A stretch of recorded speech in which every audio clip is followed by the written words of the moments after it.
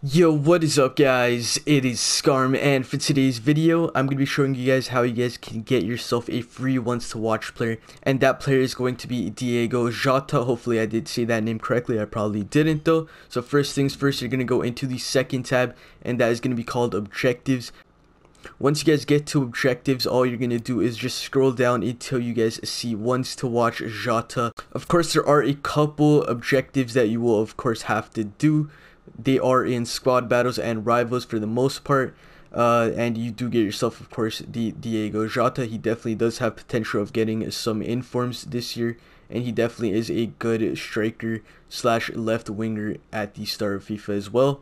So of course you guys have 12 days to complete this objective. The first challenge you guys will have to complete is going to be score in 4 separate squad battle matches on a minimum professional difficulty using La Liga NOS players. So very standard, very easy. Along with that, you guys get a 5,000 coin pack, also known as a gold pack, and a 5-match loan for Diogo Jota. The next objective is going to be through talent, and that is assist with a through ball using Portuguese players in 4 separate rival matches. Very standard, very easy. Of course, you will have to integrate a Portuguese player into your team, but apart from that, a through ball assist should be very easy. You do get yourself a 75 rated rare player pack, which honestly isn't that great, but maybe, just maybe, you do get yourself something good. The next objective is going to be skilled in battle, and that is going to be assist in 5 separate squad battle matches on a minimum of professional difficulty using players with a minimum of 4-star skill moves. So you guys can do the Portuguese pro and the skilled in battle together. So the next objective is going to be Rivals record, which is just score 10 finesse goals in Rivals using a Premier League player. Very easy, very standard. A finesse shot is when you guys press the shoot and the R1 button or top trigger.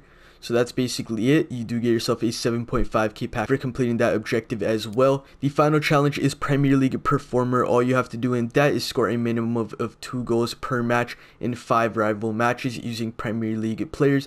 So this should also be very easy. All you have to do is build a Premier League squad, have a couple Portuguese players to assist you, and score some finesse goals while doing all of that. Very standard, very easy, and you get yourself the Electrum Players Pack for completing this objective as well.